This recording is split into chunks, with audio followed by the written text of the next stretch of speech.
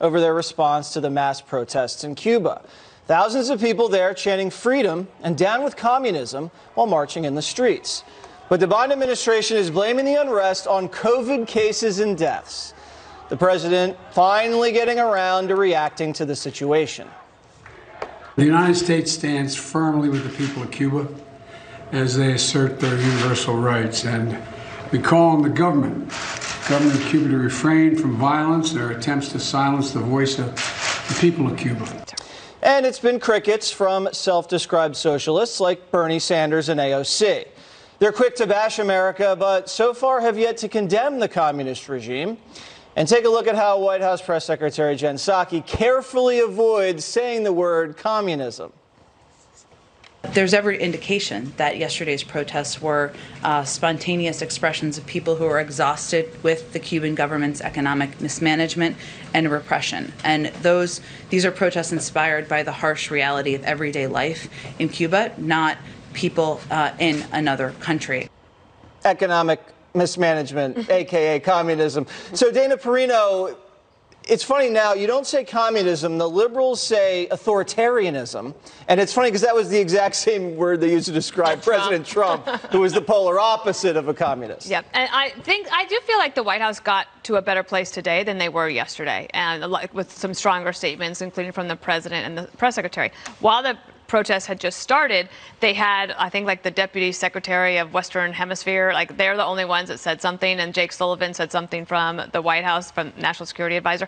Not good enough. But I do think that this White House learned a little bit about supporting dissidents and freedom movements after what happened with Iran and the Green Movement, and we didn't do anything during the Obama administration, and they took a lot of heat for that, and they actually I don't think they ever really got over that. So I think that they finally got there. But what's also interesting is that the initial response is that, oh, this is COVID. It's because of vaccines. Everything's because of COVID. And now there could be some of that, but I also think it's very interesting that I didn't know about some of this pop culture stuff that's going on down there. It's often artists that will push forward. And there's a rapper named, I got to read it, Michael Osorbo.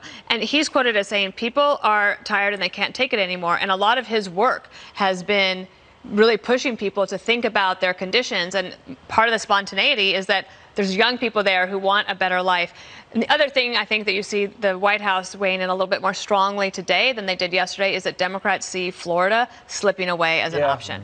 Permanently. Yeah. So, Greg, I thought socialism was great. The healthcare system was terrific in Cuba. Why would they be upset with the COVID situation there then? I don't know. They got a hell of an education system, too. That, too. But I will say this. It probably is better than ours at this point. The thing is, I think right now, this is one example of showing how foreign policy doesn't really matter right now, and not just for our White House, but for our media and for our culture in general. When you think about what's going on right now, right? So you got this stuff going on in Cuba. We just had an assassination in Haiti. You got China making aggressive moves in all over the place. You got Russia and ransomware, which is basically cyber warfare. And now we have this Cuba stuff. But our press is doing all their trench reporting in the culture war. We are now so obsessed about our past and litigating our past that we're not looking around and we're not looking at our future and what could happen next. These are the battles that are currently being fought, but we believe that the battle is over non-binary toilets, right? And pronouns. And I sound like I'm kidding, but we are spending an inordinate amount of inordinate. This is important. Inordinate. Thank you. Important. Amount of time reckoning with our past, as opposed to understanding imagine, if you think about pre-World War II, if we were obsessing over the things we were obsessing in America, what would have happened? Would we have ever engaged the Germans or the Japanese or anything? We would have been, we're not able to do that right now because, Billy doesn't feel right. Well, we never would have dropped the A-bomb on the Japanese, and that probably would have cost millions more American lives. So what is with this just knee-jerk reaction? Everything's COVID, Jessica. They see anything in the world, COVID, oh, COVID, sorry, COVID. I mean, is that all we have? Sooner or later, COVID's going to be gone. What are they going to blame next? Never going to be gone. Never going to be. It's going to be a variant. It's going to be the Cuban variant. Yes. That's tasty. Well, you are correct about that. We're never going to get rid of COVID. We have to learn to live with it, which we have mostly by this point, which is a very good thing. But Jen Psaki also mentioned economic mismanagement. I know you would prefer that she, was screaming socialism or communism from the rooftops. Why won't she say communism, do you think? I'm pretty sure she would, and I'm pretty sure that she has said it. But I think that the argument that the White House is trying to make, and I really agree with Dana, that today seemed near perfect. I obviously haven't been a press secretary myself, but the statement that the Biden White House put out this morning, Tony Blinken also commented on this to make sure that everyone knew, because the Cuban government is saying that the U.S. is fomenting this, that we have no role whatsoever in causing this uprising, and it's their people that are upset with how the regime works. I think we've been forceful. We've been allies to them. We're saying we support you in your cause, your desire for freedom, to live free of an authoritarian. And authoritarians come in many packages. They come in communist packages, and they come in Putin-like packages now. They come in packages like an Assad. And so I don't really see a problem with calling them that. The problem is that it's neglected to talk about the why. You cannot talk about the people in the street and not talk about the Cuban Americans that are here. When I was on the campaign trail, I spent a lot of time in Florida, and it was very clear that the Latino vote was shifting because of the socialism message. And it's one thing to read about these stories in history books, but if you sit down with those Cuban Americans that are in the United States right now, and they tell you the broken promises, they believed it, and it broke them. And they came to America as a result. And so I think what was tone deaf is that the president and the press secretary didn't really speak to that audience and say, we hear you, we hear the people that are on the street, and we know the cause of that. That's why the word matters. Yeah. And it was a missed opportunity. Was that a banned phrase, missed opportunity, Greg? Am I allowed to say that? I think you are allowed to say it, but you're only allowed one time. Okay. If you say it twice, then you're asked to leave the show. Oh, I'm asked to leave the show? Yes, you are, because it would have been a missed opportunity. Okay, thank you, Greg. From the Defund the Police movement. The president focusing on guns and giving COVID money to cops while meeting with big city leaders and law enforcement officials. This comes after another weekend of bloodshed. 4 people were reportedly killed in New York City, and at least 40 were shot and 11 died in Chicago. New York City mayoral candidate Eric Adams saying the focus of the meeting was on root causes of crime. This president is making it clear he's going to redefine the ecosystem of public safety. Why did it take so long before we heard the gunshots that families were listening and hearing every night? Other communities are waking up to alarm clocks. Communities of black, brown, and poor people are waking up to gunshots. And this president said, this is not the America we're going to live in. So if you were paying attention last week, and we know you were, Jessica, it felt like there was about to be a pivot in politics because the polling was starting to come in. Yep. The White House was starting to realize that people like Eric Adams are going to win over the progressives. Their ploy to pin defund the police on Republicans had fallen totally flat and actually hurt them in the long run. So now all of a sudden you see this pivot. Tell me about the Democrats' positioning right now, and is what President Biden did today an attempt to try to prevent some major bloodshed in the midterms? I think it's an attempt to prevent some major bloodshed in the literal sense and midterms bloodshed. I think that this is something that has mattered to Joe Biden over decades, and he made the wrong decision, certainly on things like the crime bill. But it has always been a passion point for him to be in criminal justice reform and to talk about it. And I would say it goes back, 2-3 weeks is actually when the polling started dripping in to say this is a problem, which is when we had the press conference on gun control and what's going on in our cities.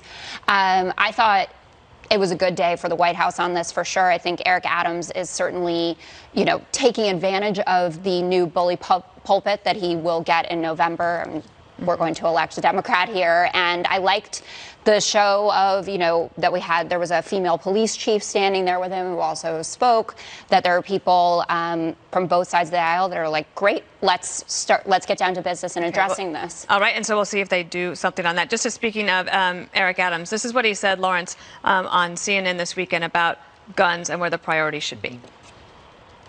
I believe those priorities, they really were misplaced. And it's almost insulting what we have witnessed over the last few years. Many of our presidents, they saw these numbers. They knew that the inner cities, particularly where black, brown, and poor people lived, they knew they were dealing with this real crisis. We should have also focused on the handgun. The numbers of those who are killed by handguns are astronomical. All right, so you have his comments and his appearance at the White House today, and perhaps a new approach at the administration. Maybe. I thought it was a disappointment. I expected more from him. He's talked about a lot of the root causes. I don't disagree with him on the root causes, but what are you going to do right now? Second of all, this is a local matter. This is not a federal issue. The attempt to federalize this issue is a problem. He knows what to do. It's very simple. And I call it just a simple justice plan. You bring the DAs in, you bring the beat cops in, the police chief, you bring in the chief judge, you assign a judge to these cases, and you give them a week. You tell the gangs, just like they want them to turn in the guns, you got a week to clean up your actions. And then you start busting down doors. You get warrants. You make sure it's solid. You have one judge that is assigned to these cases to look at the evidence, present it. They know who the gangs are. The problem is you have DAs that are allowing people with these weapons charges back on the street. You got judges that are assigning bail when people are a risk to society. So everybody needs to get on the same page right here. You can talk about root causes all day, but that doesn't solve the problem right now. Now, that can prevent it in the future, but how do you stop the bleeding right now? Bring everybody to the table. Greg, one of the things they're doing at the White House is urging local officials to use COVID relief funds in order to pay for more police. So that's like an end run so that they don't have to actually deal with the fact that defund the police hurt them. Yes, exactly. They're like, here's some COVID relief money. And it goes back to this initial problem. Why were they so late on this? And it's a lateness that caused, I don't know how many lives. You could probably count them. I don't know, thousands. I don't know if you add them all up. Maybe if the guns were made of Legos, the Democrats would have gone after them sooner, because we're watching a government that's more interested in chasing phantoms than felons. And it's probably because it wasn't going to affect them politically. Why did they wait so long? Yeah. Because it wasn't going to affect them politically. And now we, for 7, 8 months, a year, were saying this is a bad thing. And we were laughed at. We were laughed at by people on other networks like Don Lemon and Chris Cuomo going, oh, the shooting in the street. Oh, I went out to a restaurant. I didn't see any crime. Idiots. Because the reason why they couldn't admit there was a crime problem is because then they have to admit that they were wrong. And it's a huge, huge sunk cost when you spend so much time saying that this doesn't happen. They put so much investment in an anti-cop narrative that they can't now admit that it was wrong. But there is a reason why they do this, and it happens in every political situation. They only choose the situation based on what Republicans do. So if Republicans come out as pro-law enforcement, they instinctively come out as anti-law enforcement. So if you talk about, as a Republican, talk about freedom in Cuba, then they talk about freedom as a phrase being anti-government. So you see what's happening here. It's a really stupid professional wrestling type of debate, but they can't let go. And that's what's happening right now. You're seeing them try to let go. We should actually encourage them, but it still pisses me off that they didn't do this sooner. I'll give you the floor. Well, when I hear root causes from Democrats, that just means they're just going to run out the clock. Joe Biden can't actually even articulate what the issue is, and it is black teenagers and 20-year-olds, many without a good education, a dad, or a job. They are shooting people with pistols, other gang members, over turf and clout and drug profits. Stray bullets are killing innocent people, and Democrat DAs, prosecutors, and judges are making it impossible to incarcerate these people, as you mentioned. I get it. I'm a realist. There's going to be street violence in the inner city, but we don't have to be so permissive about it. Every time we're so permissive about crime, crime explodes and people die. Joe Biden used to get this. That was his thing. And now, because of the left wing animates his base so much, he has to now walk this tightrope. He knows the solution. He won't address the problem. Trump, love him or hate him, he would actually say what the problem was in really stark terms. People loved him for that. They also hated him for that. But that's what real leaders do. Joe Biden's not a real leader, especially on crime. Here's the problem real quickly, because I know we got to go. It's not just gun violence that's the problem. It's crime in general. The people that feel like they can just go into stores and rob, and just urinate on the street. It's the fact that there should be no laws, that the fact that everything is petty crime. Criminal justice reform advocates have said drug crimes. We've said people that are nonviolent offenders we should be measured in the way that we deal with them. They believe no one should be locked up. And the only reason why they're shifting on the issue is because the polling has changed. But there were people, like the Chicago superintendent was there. I mean, you never meet a police chief. Yeah, he's been silenced by his mayor. He was a great police chief in Dallas. He was very enforcement, had a relationship with the community and the police, and now he goes to Chicago, and the mayor has put a muzzle on him. I'm not saying that there aren't issues with how it trickles down from higher levels of law enforcement, but you were staring at a bunch of Democrats who are taking crime very seriously. And we were just talking in the break about, we'll see who Eric Adams puts in as the police chief. That will tell a lot of the story of how this is going to go. But I just can't sit here and say, Democrats don't care about crime. I think a big piece of this also is the prosecutors. And President Kamala Harris insulting half of the country by claiming voter ID laws won't work in rural America because apparently people who live there aren't smart enough. I don't think that we should underestimate what that could mean. Because in some people's mind, that means, well, you're going to have to Xerox or photocopy your ID to send it in to prove you are who you are. Well, there are a whole lot of people, especially people who live in rural communities, who don't. There's no Kinko's. There's no Office Max near them. Just to let her know, there's no Kinko's in the rural areas because there's no Kinko's at all. They were bought out by Federal Express in 2000, something like that, and then they had their signs taken down in 2006. Score one for the Gutfeld. Anyway, Lawrence, I look at this as progress. Before, when they were making the voter ID arguments, they were just insulting black people. Yeah. Right? It was just only black people. Now it's white people. We're all stupid, according to the Democrats. That's progress. Before I address that point, can we just talk about Kamala Harris for a second?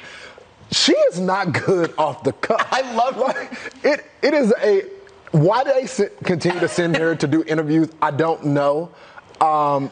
It's a bad strategy for the White House. She's become a liability for the message because she's not prepared ever. Even for the questions of the border, she's never prepared for the. But it's. I'm glad you point out the point that she's now insulting all people. Yeah. Right. I think they realize that they lost, especially with the black businesses owners. They're pissed off right now that what happened in Atlanta. The fact that their businesses won't be, and the fact that they went to Colorado. Yeah. And their laws are worse. I think it was a slap in the face, and so just take her off.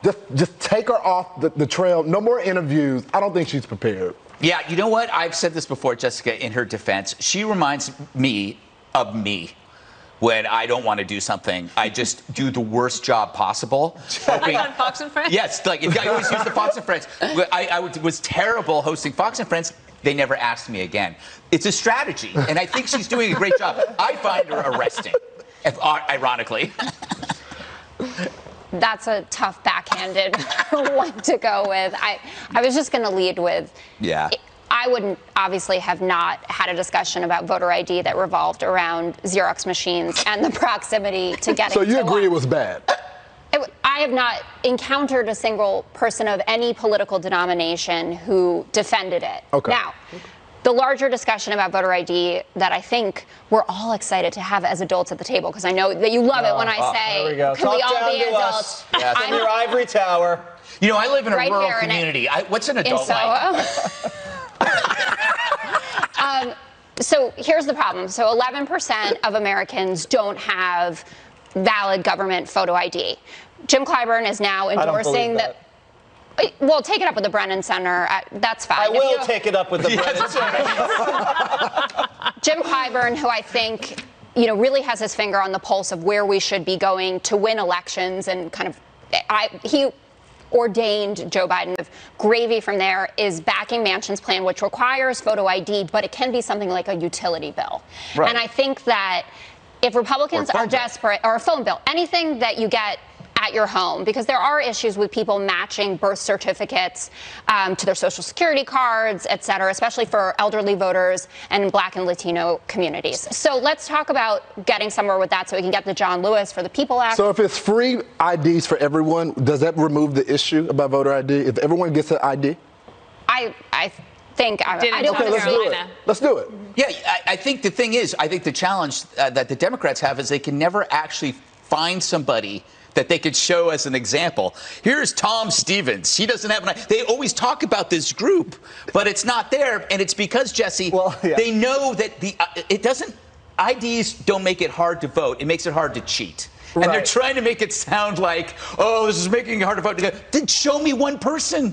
Just show me one. According to the Brennan Center, there are Who's Brennan, though? 40 million Americans that can't prove who they are. Yes. There's 40 million of you guys out there. Wow. We are going to have to really dig they into like that babies? one. Yeah. I don't know about that one, They're all in a Jessica. NICU somewhere. I don't know about Yeah, that no, one. they're- I don't know about that one. Also, I love what the Texas governor said. He goes, we want to make it easier to vote, harder to cheat. How could you disagree with that? Easier to vote, harder to cheat. Did you say that? 2 seconds ago. All right, well, you plagiarized Abbott because he said it on the weekend. So all you want to do to make it harder to cheat is what? Signature requirements, deadlines, understanding the chain of custody, transparency in the count rooms.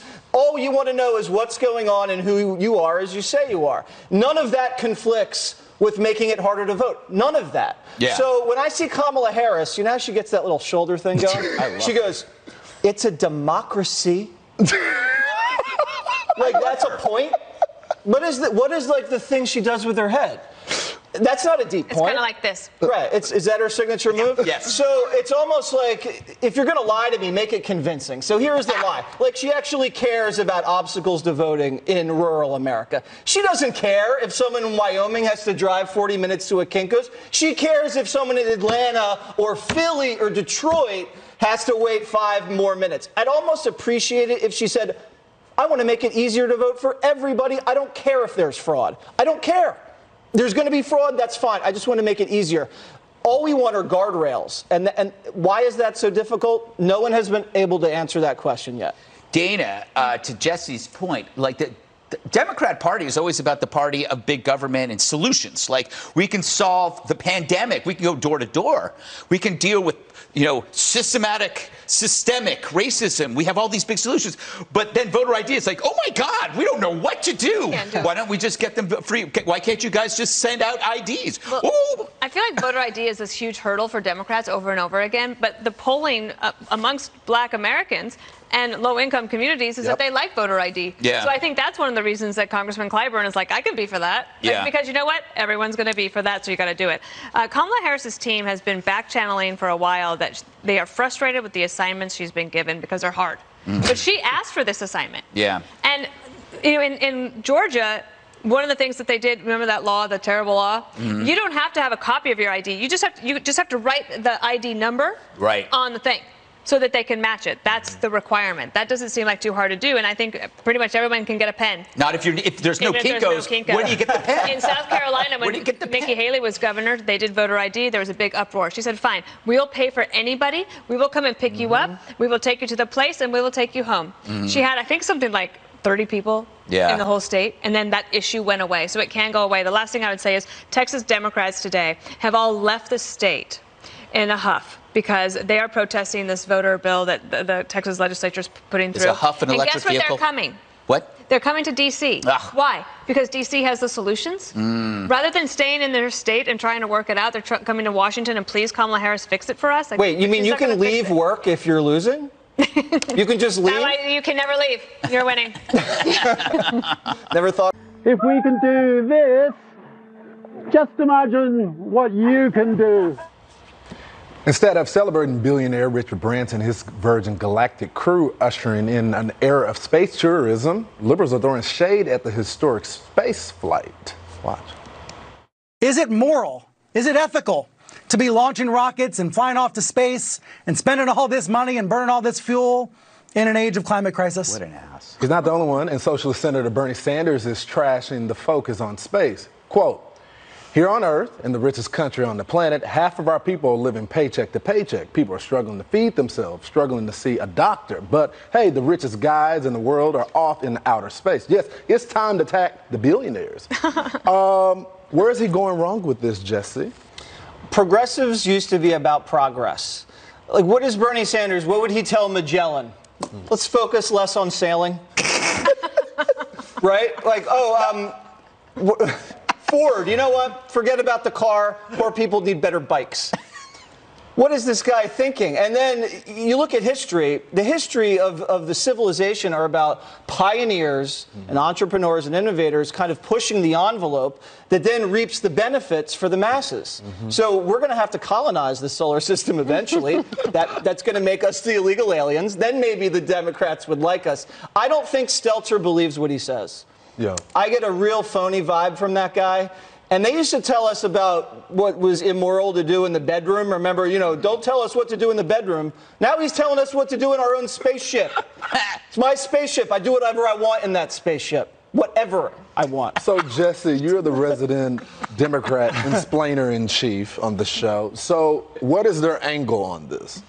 I don't think there is an angle. I think people wanted to fill up airtime, and it was an interesting story, and it was televised, and for people who weren't watching Wimbledon or then watching the football. But Bernie's quote? Bernie is, and I was an ardent Hillary Clinton supporter, but one thing I could agree with Bernie stands about, he's just Bernie. He's consistent. He has been curmudgeonly like that for 50 years.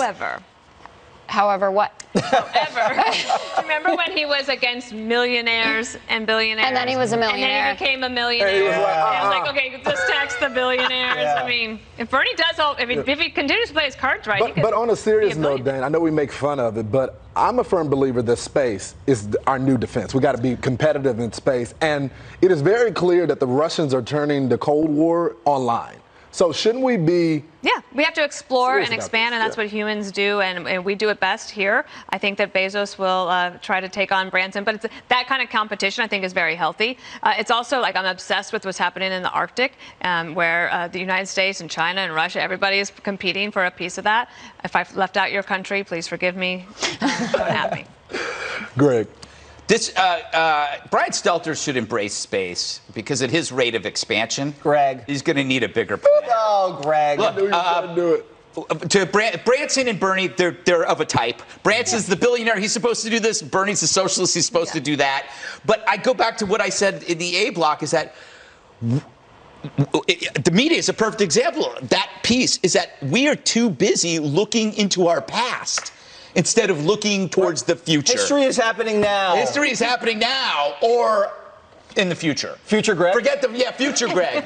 But this stuff, but we're too busy trying to figure out what statue to knock down, right? We got to knock down a statue because our past self. Meanwhile, do you think Russia or China or those other countries you mentioned are sitting around thinking of what statue to knock down? No, they're doing the same thing. They're knocking down us. The person who is able to get into space and figure out a way to, let's say, create a Star Wars type thing, they run everything. It has to be us. Do you mind endorsing, because I know it costs a lot of money, and you make the most of all of us. Will you pay for my ticket? Yes, I'll pay for your ticket. Right, and I don't know if Would you go? I would go. And I'm afraid of heights, but I want to see space. I'm afraid of In the Heights, the movie. I never saw it. It was actually a good movie. All right, the fastest it was a great